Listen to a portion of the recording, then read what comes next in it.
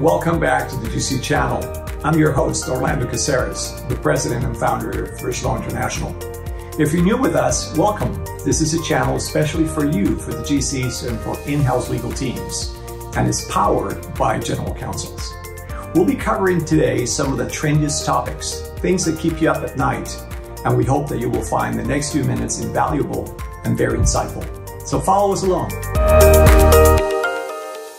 Ladies and gentlemen, welcome to the GC channel. This is the place where in-house legal teams and general counsels come together to talk about trends and matters of interest that keep us all up at night. I'll be your host today. My name is Orlando Casares. I'm the founder and CEO of First Law International. We are a global network based in the seat of the EU here in Brussels, Belgium.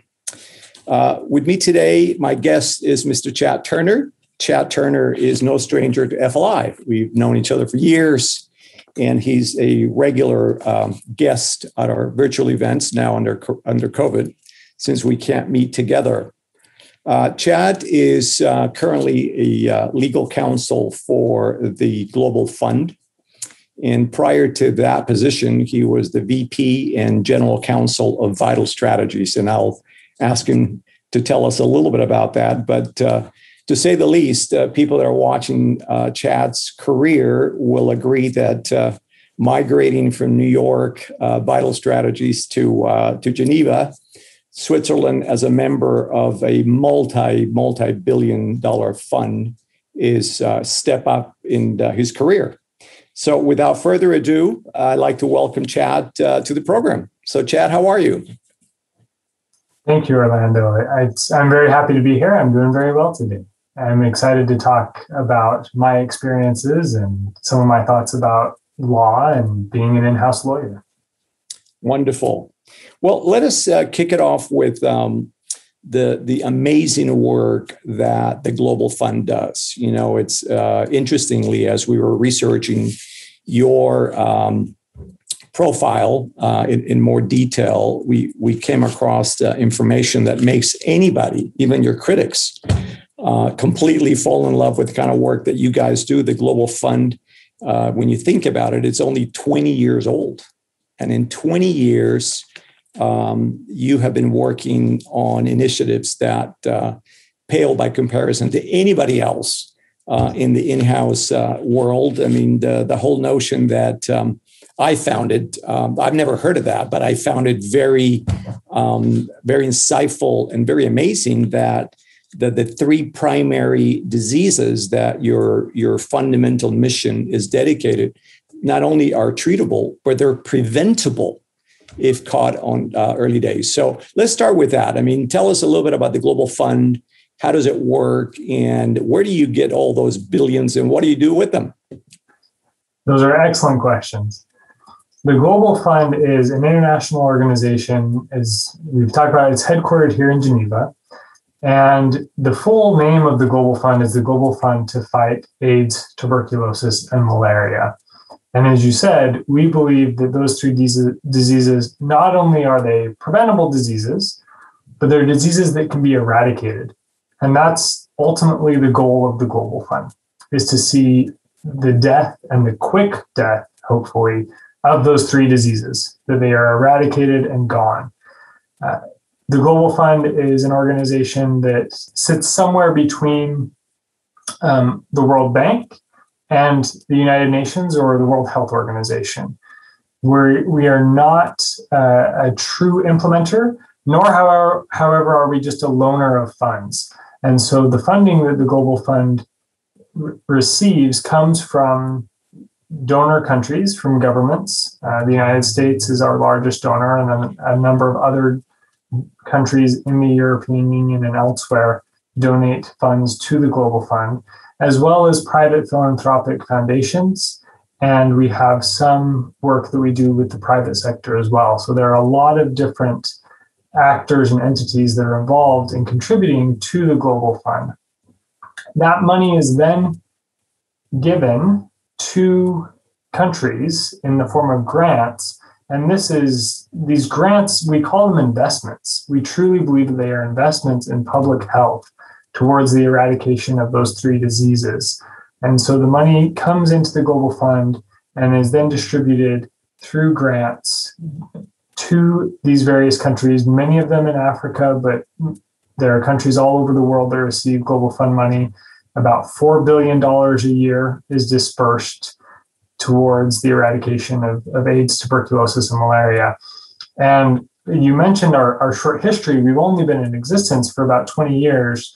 Kofi Annan was actually the first person to write a check and the first donor to the Global Fund. This was in large part his idea, and it has seen remarkable success in that 20-year period in the fight against those three diseases. I'll also just quickly mention as well that the past year and a half, as COVID has entered the landscape, has brought up some interesting questions for the Global Fund about our work. And we are involved heavily in the COVID-19 response. We work alongside other partners such as Gavi and the UN, WHO, that are handling COVAX and other forms of response. But we have dispersed over $1 billion already in COVID-19 response funding, and more funding has become available recently, and we will continue that response effort because we believe that in order to eradicate the diseases of AIDS, tuberculosis, and malaria, we also can't ignore COVID. And so that money that we are receiving from donors is being put to good use, and we are confident will help both eradicate COVID-19 as a pandemic, but also help with these other pandemic-like diseases that we've been focused on for the past 20 years. I think that the audience, our GCs around the world, are going to be sitting here with a grin thinking, yeah, Chad, you're sitting in Geneva, you got billions at your disposal, you got all the resources in the world.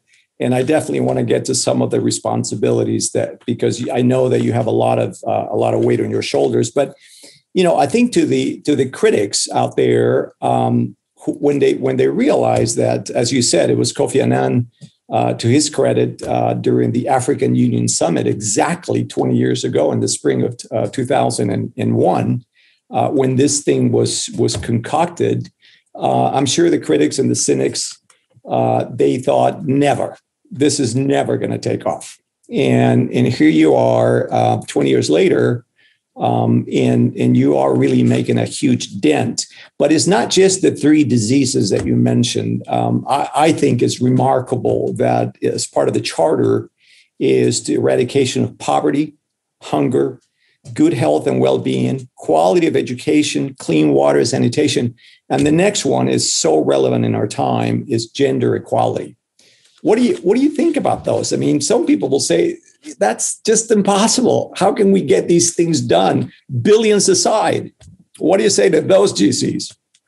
So I think that there's impossible and being willing to change and do something, and impossible and deciding that because it's impossible, you're not going to do anything. I honestly don't think our mission or our objectives are impossible. Some may, but we have seen things that we thought were impossible just in our own lifetimes be achieved. So I am very cautious to ever say that anything is impossible. Now, as hard as it may be to achieve the objectives that the Global Fund has set out, they're very logical. The eradication of disease cannot happen while there is inequality, poverty, gender violence, discrimination. If you want to truly have positive public health outcomes, you also have to have a positive society, and you have to have the framework, both legally, but also communally, that will allow for good public health infrastructure and good public health systems. Now, the Global Fund recognizes that that's important, and that is why that is part of our mission. And again, it's not easy. I see on a daily basis the challenges that come with trying to uphold a mission that is quite difficult. But I also see the successes that we are having and the impact that we are making. And more importantly, the impact that individuals around the world at their own level are making. And these things, they may seem at first glance not to be connected, But for every individual that's lifted out of poverty, for every woman who has the same opportunities as a man in her country, public health improves. And the eradication of those three diseases comes one step closer to being fulfilled. Well, thank you for watching. If you would like to see more videos like this one, subscribe to the channel and press the notification button below so that you will be alerted when new videos come out. We hope that you've enjoyed it, and we look forward to the next one. And don't forget, you heard it here first.